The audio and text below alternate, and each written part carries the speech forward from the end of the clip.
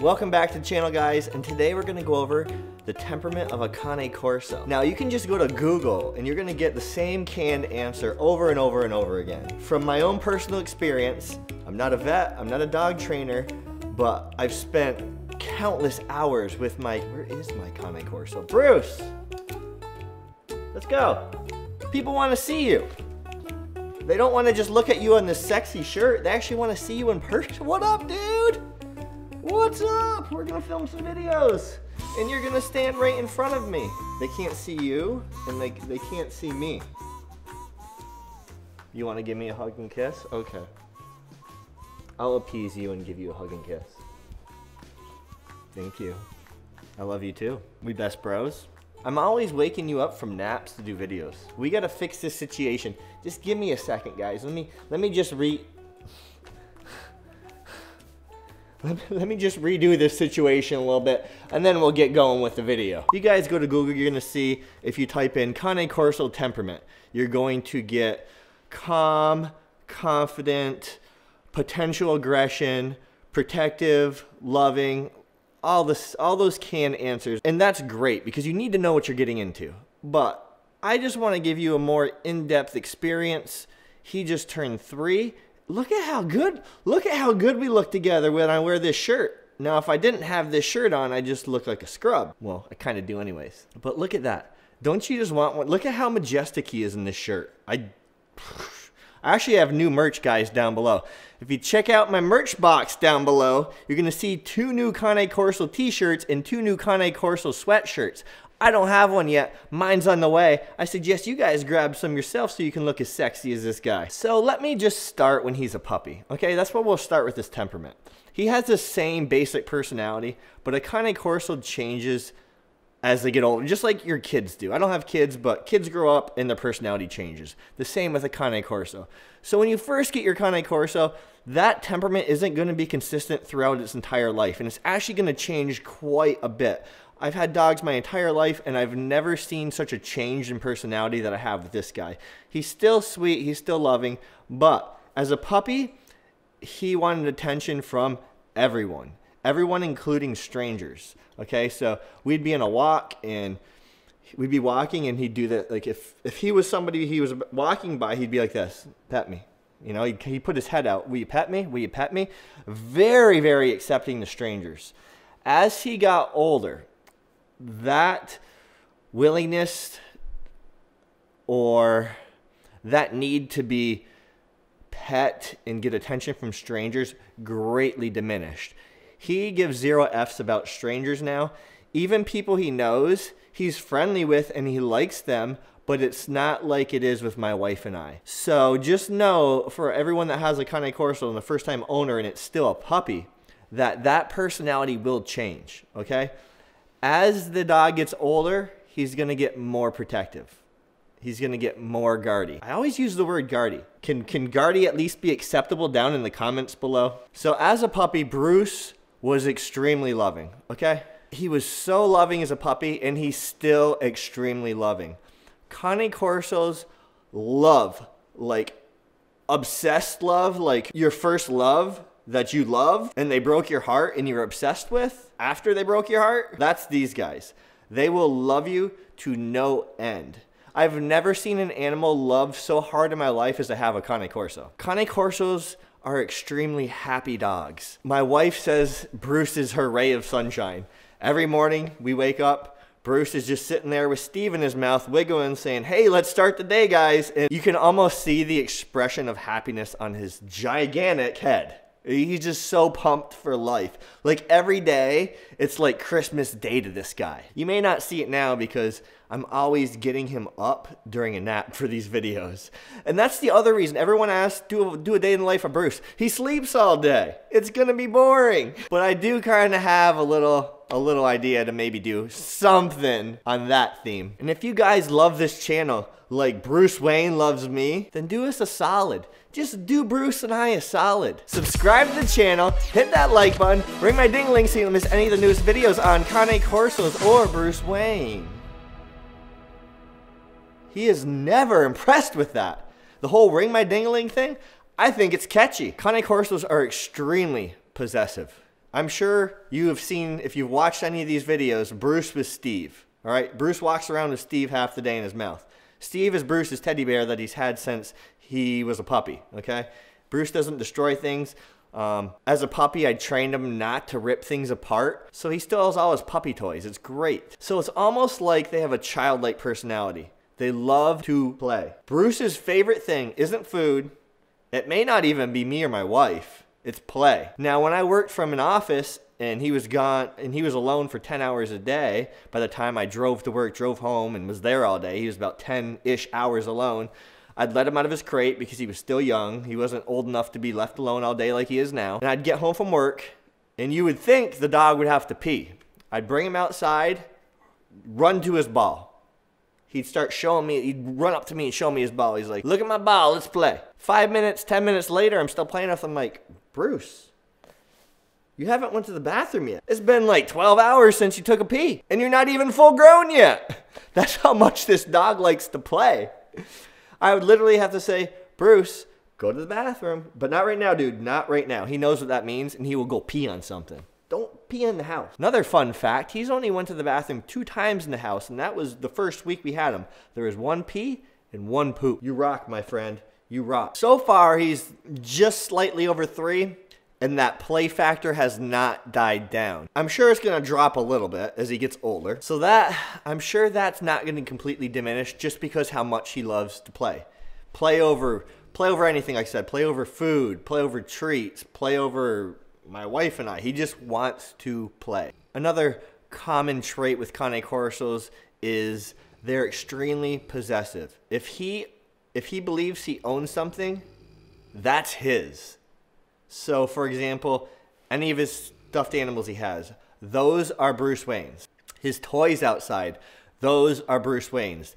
I've never, ever in my life seen a dog, and I've had dogs my entire life, and been around dogs my entire life, as possessive as a Cane Corso is. Sorry, we're keeping you up right now, dude. After this video, you can nap. Another trait they obviously have is they are just natural, instinctive guardians. They're not the type of guardian where if you're walking them, they're gonna just go lunge at someone and attack them saying, no, stay away from my people. If they see that person as a threat, for example, if Bruce finds someone a threat because he just has a weird feeling about them, they may be acting kind of funny. Like I've had people come up to me before, be like, can I pet him? And they're like this to him, and like, is it okay if I pet him? Now, is this normal human behavior? If somebody came to you like this, what are you gonna do? You're gonna be like, get the F away from me, bro. Are you about to hit me? Because I'm gonna smack you. And he does the same thing. So if you come at him all weird, he's gonna start barking at you, his hair is gonna stand up, and he's gonna stand his ground. I've seen it, but he's not gonna like chase and like lunge onto you like that, okay? He's not gonna do that. People coming on the property, if they're friends, they can come on the property. He's gonna bark at them. Strangers coming on the property, it's a whole different ball game. You can just tell in his bark and his demeanor that he definitely sees that as a threat. Someone he's never seen before is gonna seem like a massive threat to him. So for example, if my sister-in-law, when she comes over, she just walks in.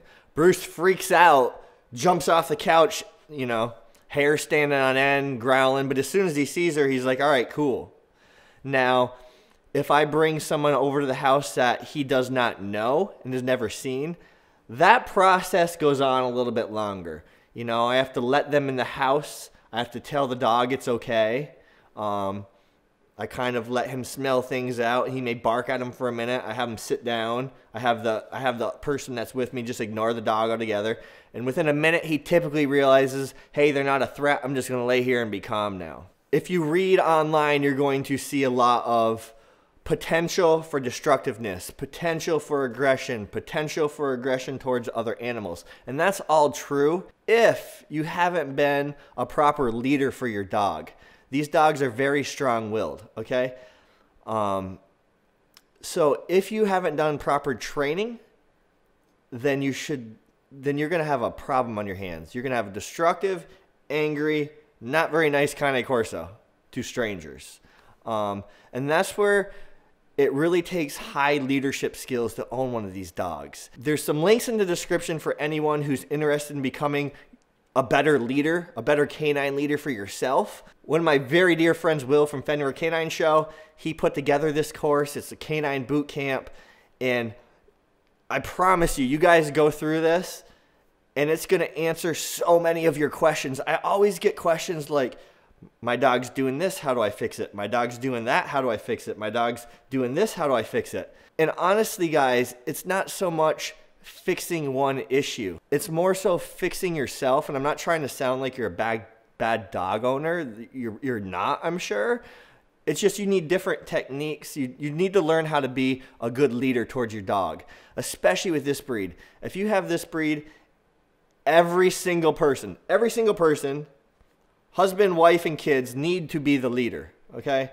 So again, that course will teach you how to do it. Use code Jason, save 10%. You guys will be good to go. You too can have your perfect Cane Corso like Bruce Wayne. Everyone sees him staring at me like this, right? All the time. He's always just constantly staring at me. And yes, he loves me dearly. He absolutely loves me, don't you, bro? But a massive part of why he's looking at me all the time, he's looking for direction because I made myself his leader. My wife made him his leader. So he's looking at me, hey, Dad, what do you want me to do right now?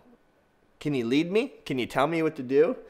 So a lot of the times he's looking at me, it's because he's looking for direction in case I want him to do something. So we went over how sweet you are. We went over how protective you are. Actually, going back to protection and temperament, I always preach socialization, okay? Always, always, always. Especially through the first 12 weeks of the dog's life. But with a Cane Corso, socialization never, ever, ever ends, okay? Never. Up until this quarantine has always been socialized, constantly being socialized. We bring him in the stores. I bring him to the gym with me. Since quarantine, things have tightened up, so we haven't been out and about. I'll actually share a conversation I filmed through Snapchat. My wife sent me some messages yesterday. And then it's kind of cut weird because I'm like, I should have recorded this just so I can share with you guys. I spend way more time with the dog than my wife does because I work from home. My wife does not. She still works in a hospital setting. So just naturally I'm with the dog more. When we go out, it's on the weekends and we're always together as a family. And I'm always telling her, I'm like, you need to bring Bruce places without me. Because out of the three of us, me and her are the leaders, but I'm the main leader. And then her, and then Bruce. And I'm not saying this because I'm the guy and I wear the pants in the family. No, it's just how the dog sees it because of my leadership and Kara's leadership and how much time I spend with him. So she had yesterday off. So she took Bruce to her place of employment yesterday to meet people, okay? So I'm just going to put up, I just literally recorded the phone on Snapchat. What happened? He barked right away because Christian came and opened the side door for me and he like stood behind the door. So he barked and I knew this was Patty because she was being weird and I told her to stop being weird because she was in Tina's office. And she'd like look at him and talk to him. And I'm like, Patty, he doesn't know what you're saying. Like, you can't speak in sentences to him. I understand doing that. Like, it's what we do. We talk to dogs. But I'm like, you're making it weird, so he barks. But other than that, he was good. He sat right down in between Christian and Tina, and so they could pet him. And then he laid down and just like laid there. And then we're all just talking and like almost forgot he was there. And then I think it was the housekeeper pushed her like cleaning cart outside the door and he immediately went woof, like wicked loud. And it scared the out of all of us. And I was like, I guarantee the entire building probably heard him barking. When we first brought him in, Christian like went down the hall and someone was like, did I just hear a dog bark? And Christian's like, no, it was me. So anyways, I think he did good. I was alert in terms of his fur and his tail and all that kind of stuff. And I was actually quite shocked at how quickly he calmed down, he relaxed, got very comfortable. You know, he was still on alert, obviously. He's number one, never been to that space where I took him. You know, him going as a puppy, it's almost just like he doesn't remember any of that. So it was all new for him and weird. When have we ever just brought him to an office to sit with random people? Do you know what I mean? So that was a very different experience for him, number one. And it was different because it was just me and him. You know, you weren't there. So I think that was good. I think that was good that we did that. passed out back there. So hopefully that was, I feel like that was probably mentally exhausting for him, between not knowing where he was going and like not really understanding what was expected of him in that scenario. So anywhoozle. He basically displayed exactly what a Cane Corso is going to do, especially when he's not used to that type of situation. Like I said, he hasn't been in public probably in like 6 weeks now. 4 to 6 weeks. He's never been with just my wife at her work. So this is all entirely new to him. And although we've had him in like hundreds and hundreds and possibly thousands of different situations, that was still new to him, mixed with people wearing masks, mixed with being in a new environment without me and now just my wife, who he's even more protective of over me, maybe because she's smaller, so he just feels he needs to protect her more. But he acted accordingly. He was not overly aggressive. She made sure to be very highly aware of his body language, because you can tell a lot about what a dog's going to do just by body language before they do it. And he seemed fine. He barked a few times because there's some weird people doing some weird hand things like I told you about. So he barked at him, and his bark is scary and loud, but he calmed down quickly, laid down like this, and just chilled because he was relaxed, because he has been so socialized, so he is comfortable. And although he wasn't sure how to handle that situation, he quickly figured out that this is normal, everyone here is nice, and I can just chill and relax. So that's another thing with these temperaments of these dogs. They always, through their whole entire life, are going to need to be socialized. It never ends. And although the first 12 weeks is the most vital, important part, it just doesn't end, guys. Another Cane Corso temperament trait is they're extremely gentle. I know that I've done a video last week on how you got to be very careful because it can be dangerous. And that just comes down to the size of them. But they are extremely, extremely gentle. They're great with kids. I wouldn't leave them alone with a kid because, like I described in my other video, but they're very gentle. I have a piece of turkey right here. I'm going to show you how gentle he is. You want this? Watch how gentle he takes it from me. It's like the girl of your dreams, no teeth. He's so gentle. And now he's got a slobbery leg. Bruce. Watch this, guys. Bruce, who's that? Who's that?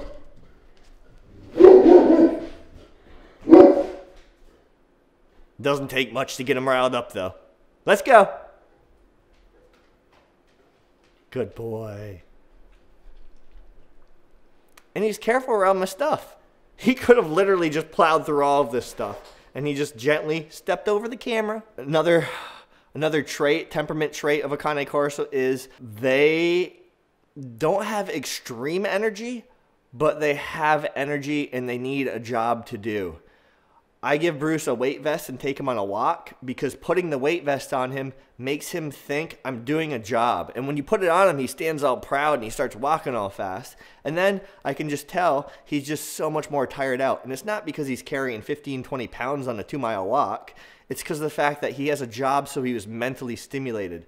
So this type of temperament on these dogs, they need a job to do. They need to be mentally stimulated. Just throwing a ball back and forth for an hour isn't going to cut it, guys. They need a job to do. Mental stimulation will get you so much farther than physical exercise. Combining the two is like one of the best things you can do. Another Cane Corso temperament trait is they're pretty mellow inside. Like, what you see is what you get. Like, I'm not joking. It's the inside the house has never been playtime with Bruce, okay?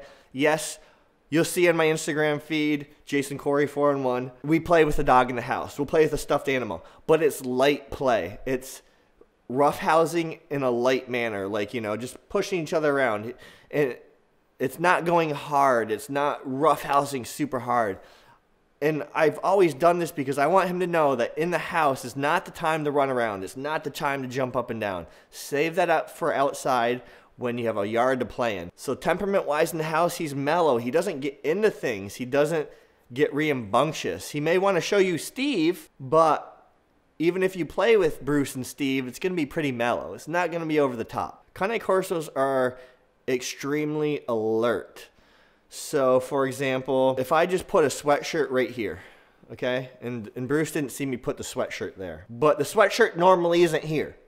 So I just walked in the house, put the sweatshirt here, and then the dog was in the other room, for example. And I went in the other room, came back out with Bruce. I promise you, the first thing he's gonna do, he's gonna see that sweatshirt, come on over and give it a thorough inspection. And not only that, he's gonna look at me, look back at the sweatshirt, look at me again and be like, yo, you know there's a sweatshirt over here? It wasn't here 5 minutes ago. Why is this sweatshirt here? So they're very alert and they're very curious. This is a very curious dog. They want to know what's going on at all times. If you do something, they want to know what you're doing. They're going to follow you around the house because they naturally want to look over you. They're curious and they want to protect you. I hope this video just gave you a good perspective of the kind of temperament a Cane Corso has. And again, you can't get that temperament without two things. A, it starts with your breeder. You need dogs of proper temperament bred. A lot of breeders don't breed for temperament. And I always tell people, don't look for color, don't look for size, look for temperament. When you're picking a dog, discuss with your breeder the temperament you're looking for. Health and temperament, health and temperament. And then it comes down to your leadership skills. Can you be a leader to the dog? Can everyone in the family be a leader to the dog? And can you be consistent with that leadership throughout his entire life? Do all the things, like, subscribe, ring the ding-a-ling, give Bruce some love. I'd love to hear in the comments below any quirks or traits that your Cane Corso or any other dog you have. I know a lot of people watch these videos that don't own Cane Corsos. They just like the dog information. A lot of the information I give, for example, the neutering stuff or the socialization stuff, a lot of that is just for every dog in general. But because I own a Cane Corso and to please the YouTube algorithm, and there's so many dog channels out there, I just base everything off a Cane Corso because that's what I own currently. And I will always most likely have a Cane Corso in my life. And someday, I'm hoping that Bruce has a little brother of his own that he can be obsessed with, hopefully not carry it around the house. But I guarantee if I brought another Cane Corso in the home, he would think I brought it home for him and he would think it's his. All right, guys, until next time, thanks for watching. Merch in the description, in my merch box. Check it out. All right, guys, appreciate all the love. Thanks, and I'll see you guys next time. Peace.